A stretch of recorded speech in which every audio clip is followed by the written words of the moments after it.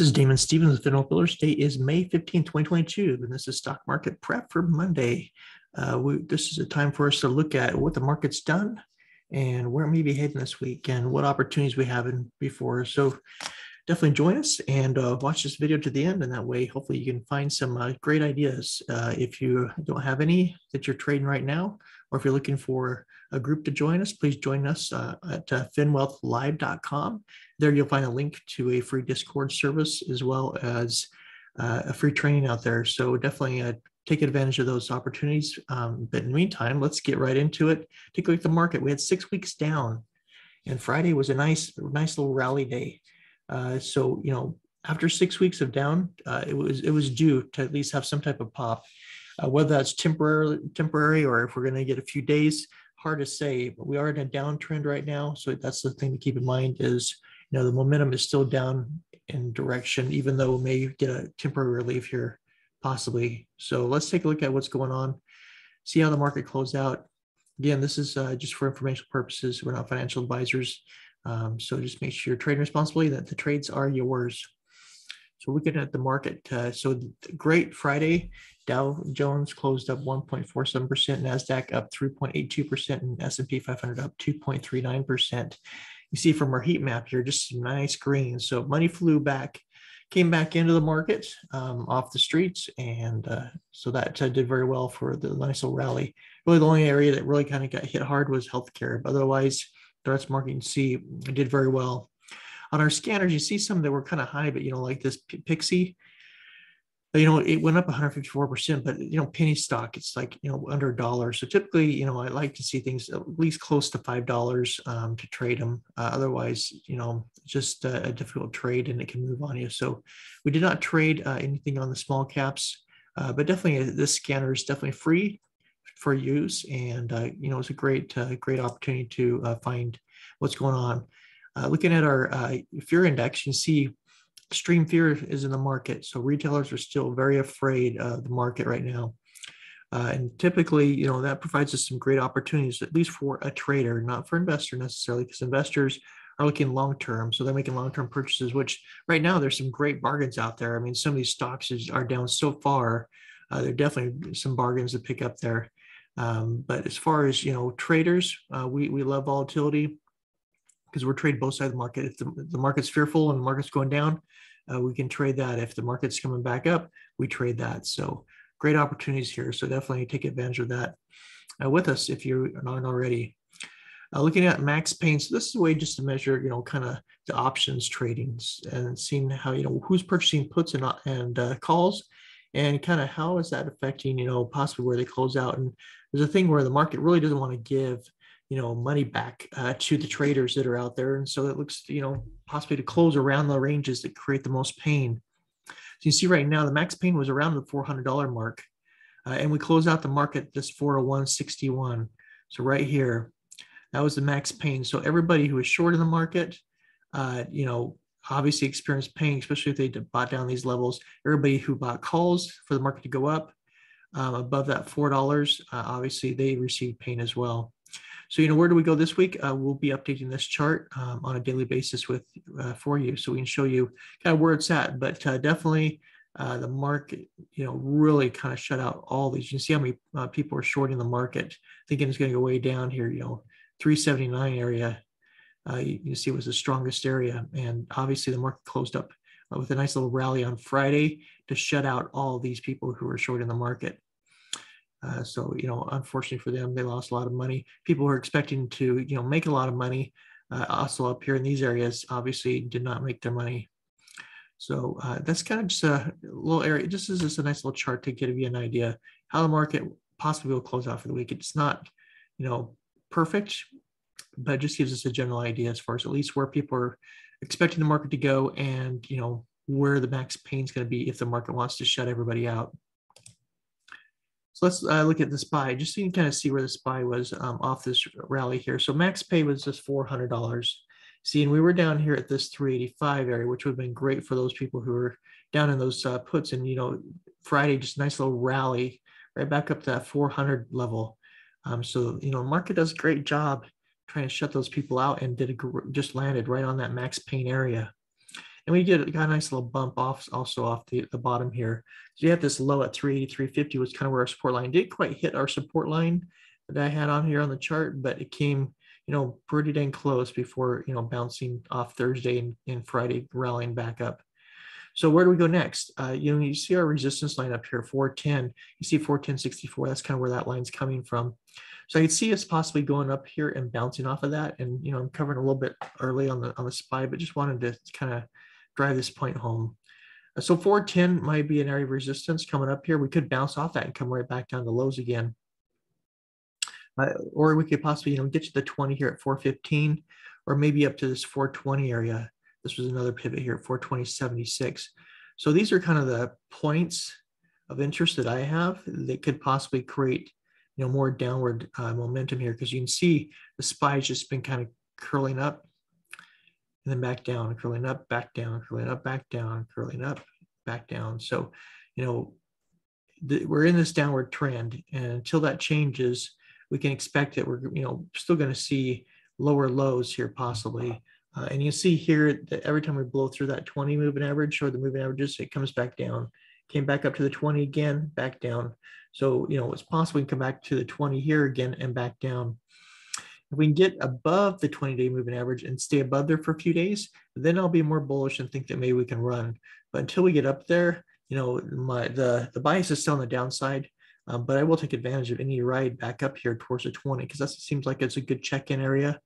For stocks, you can see right here, the 20 here in these areas here back in February as well. So that 20-day moving average is a good place for a bounce back down if you're in a downward momentum.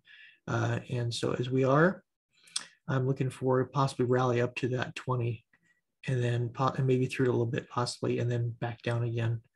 But if we can hold there again for a few days, maybe we can get a rally going back on. So just something to be aware of what I'll be looking for trades going forward. At earnings, we have Walmart and Home Depot on Tuesday, Target, Cisco, Lowe's on Wednesday. Those are the ones I'll be watching. Monday, nothing really. Thursday, Friday, you can see there's nothing on this calendar here. So we'll be looking at some earning plays here as well. So those will be some great scalping opportunities or day trades possibly in these areas on Tuesday and Wednesday of this week.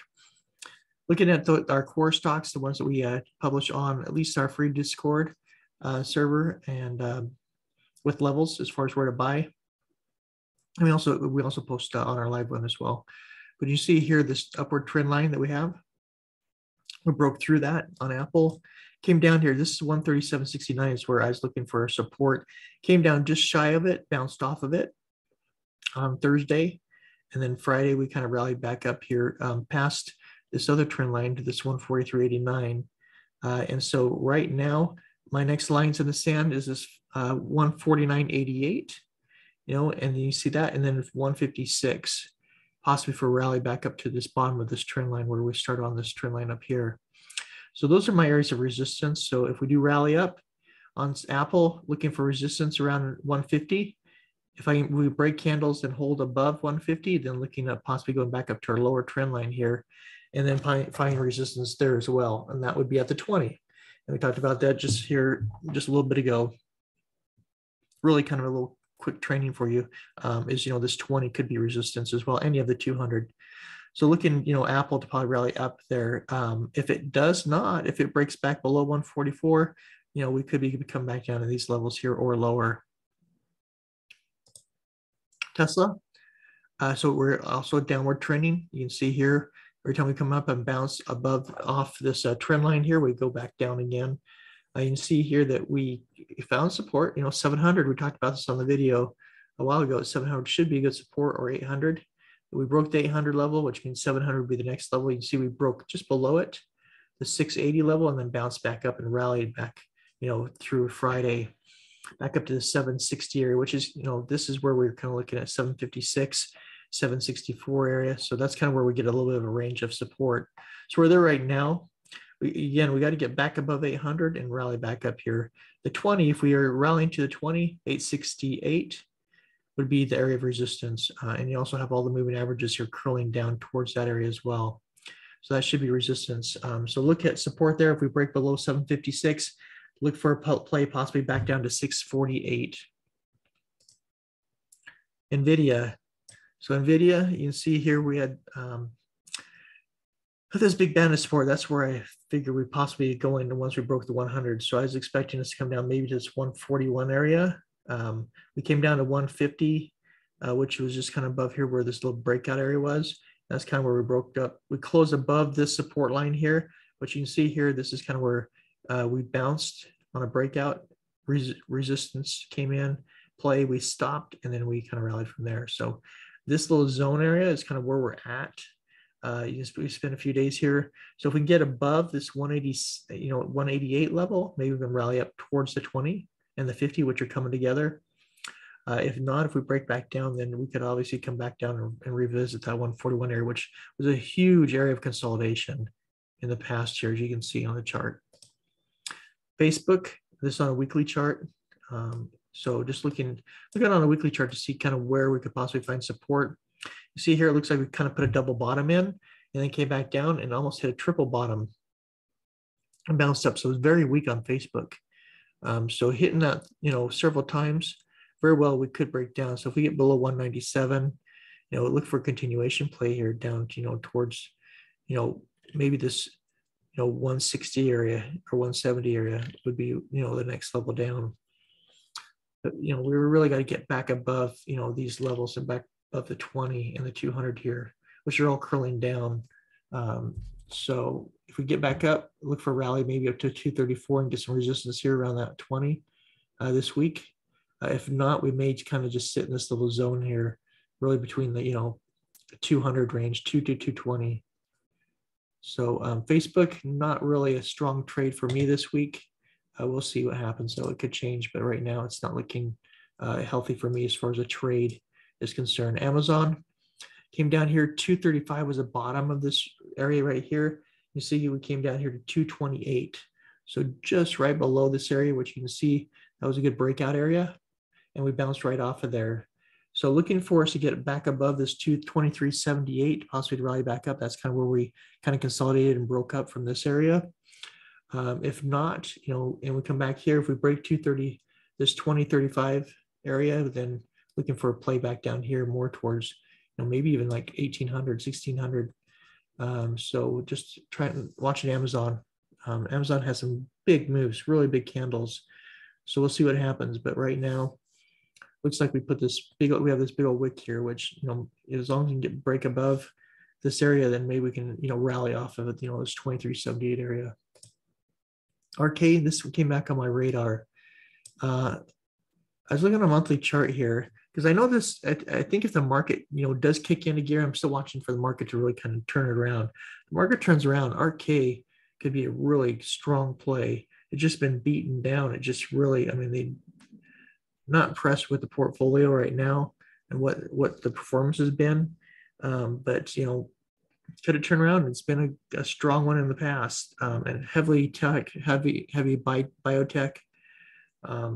But, we got right down to this zone, and we got a little bit of a bounce once we broke below it a little bit. So just looking to see, do we hold this here? Do we bounce off? We really got to see the market to recover here to really jump in on this one. But I'm watching this one. So this is a monthly chart. You can see here how long we consolidated right where we're at right now. So hopefully we don't break below that. If we do break below 32, it's off the radar because, we could be really coming down low on the stock. But right now, this is, I'm just eyeing this again just because it came into a critical support zone. So possibly a good area to buy it and bounce. So I'll be keeping that on my radar here as we move forward. Now, again, if you haven't subscribed to FinWealth Live, please do so and like our video if this is helpful for you, as well as join our Discord. And you find that link below in our video, but definitely take advantage of this tool and the training that we have out there. We 10-year yield. So we pull back here. We're sitting right, right on the 20. So, this definitely could be an area of just consolidation right now. If we break below, then you could be coming back down here towards this 261 area. But yeah, we're off the highs right now, and we kind of we're kind of traveling up here, and we're kind of just at a resting point right now on the 10-year yields. Dollar just continues to elevate, hit a new high. So 104.53, that was higher than we were back in June and February. I mean, we haven't been really at this level since here. If you look back down here, this is January, December 2002, January 2003 is where we're at. So it's been a long time since we've been to these highs, and it just continues to rocket up here. So looking for it, possibly to play up here in this, around $7, $8 area. So we'll see what that brings. But definitely the elevated dollar means that money's not traveling, definitely traveling into other areas. So looking for that dollar to come back down. Looking at the VIX here, you can see VIX finally pulled back down. It hit actually right on our support line here at 28.79. So looking for it to break down here, and hopefully if it does, we can come down to 24.74. And that would help us to rally in this market and to see the market continue to go up. If we do bounce off this area back above the 20 moving average, back towards 37, 38, then expect we're going to see new lows again.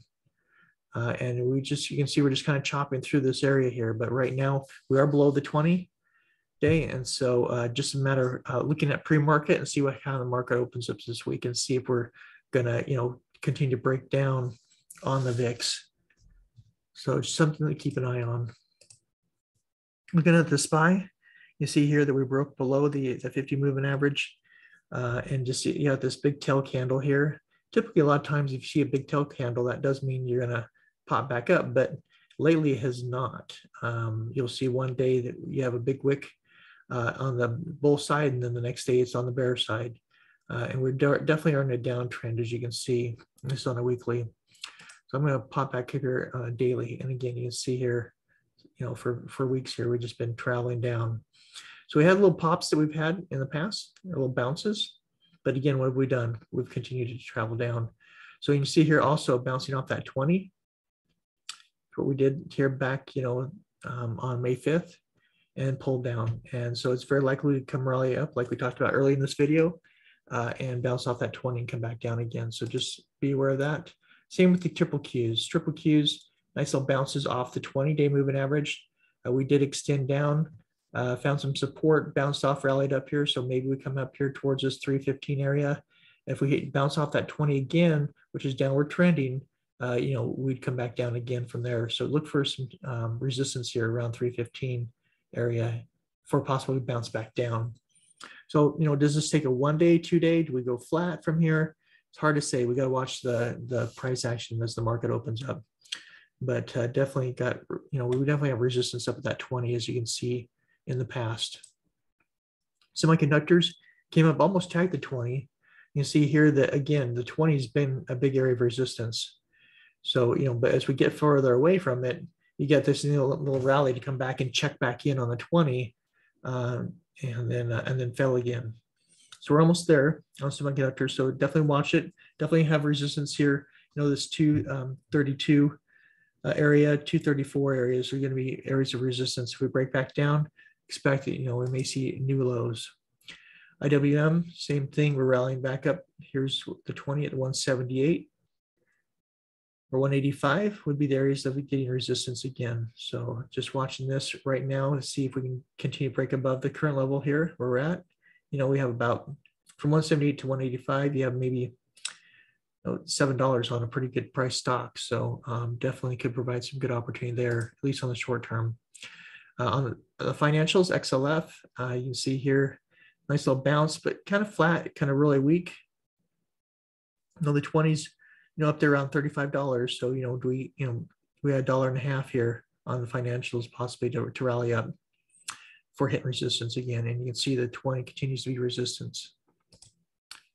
XLV, you can see, it's a nice little bounce off again. We have the 200-day at 130, 130.50, and the 20 at 131. So those will be the areas that we'd find resistance again. So look for a rally possibly, maybe we get this tomorrow or maybe even through Tuesday. Till we break above the 20-day moving averages across the board, as you can see, I don't expect us to kind of get in a rally mode here yet. XLE, so energy, you can see, just kind of chopping back and forth here. did find support on Thursday off of the 50-day moving average, rallied up here back towards the highs. If we break this 181.50 area, maybe able to go towards back up to trying to make another high here, maybe around $84. But we do need to get above that 81.50 area. If we break back down below 79.50, then we would probably come back and revisit that 50-day moving average, which you see we've hit several times. Gold continues to be weak. We're right kind of, if you look over here, back to the January area, we're kind of right back in this zone right here. And you see that this lasted quite a bit of time here. We just kind of sat here in this zone. So as gold coming into the support area, as long as it stays above 1780 and between this 1831 area, we will be kind of in this chop zone. So I don't know where gold's going to rally here anytime soon or break down, but I can definitely see it sitting in this area here. Bitcoin came down, tagged the 200, bounced off of it. So, that's good that we found support down at 2,600 area, which we talked about, breaking this 20, which we did break it.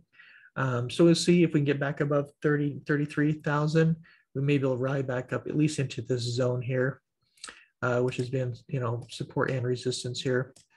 A lot of time in this area. So we'll see if we can bounce off there, but at least we got at least initial bounce and a little rally here going off of Bitcoin. So closing out the weekend, good on Bitcoin. I wasn't quite sure if we were going to get a bounce there or not. It was definitely looking negative for the weekend, but it looks like we got a little bit of bounce, so that's good. Ethereum, same thing, almost down to the 200 we talked about last week. A little bounce off, rally up here.